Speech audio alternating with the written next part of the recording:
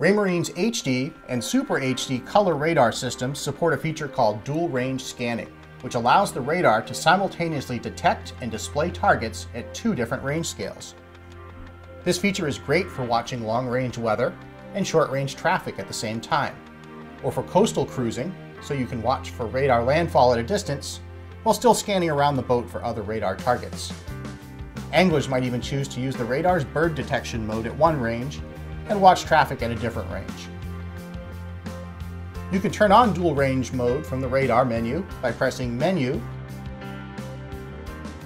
then Presentation, and then Dual Range On.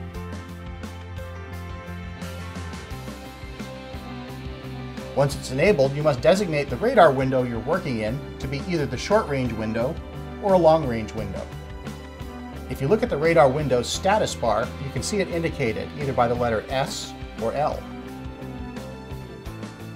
Dual range mode works across 2 radar windows side by side, different radar windows on different pages of the same MFD, or across radar windows or pages on multiple MFDs.